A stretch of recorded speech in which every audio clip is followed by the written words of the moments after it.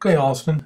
Hey, I'm going to send you this tape. I hadn't sent one in a while, um, but I'm starting to see some things in in these swings that I'd like to see you start working on. I've told you several times about your back foot. Your right foot, the one closest to the catcher, and having the momentum of that foot moving towards the pitcher. Right now you're kind of just pivoting.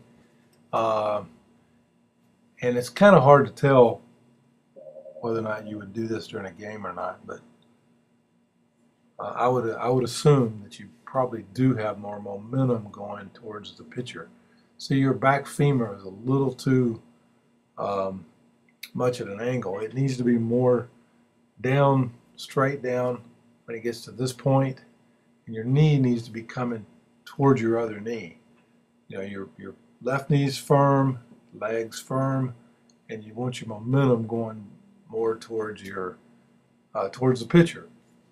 So also we were working on extension. If you go back and look at this video a couple of times and just see your extension. Now you're doing a real good job of squaring the ball up.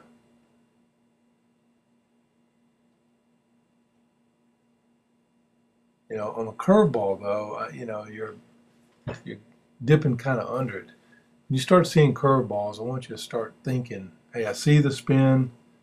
Your brain, it just happens really quick. You're seeing the spin and you want to stay on top of that ball. Right there's a good swing through the ball. Kind of went around it a little bit, but stay inside it, side of it, and control the top half of the baseball.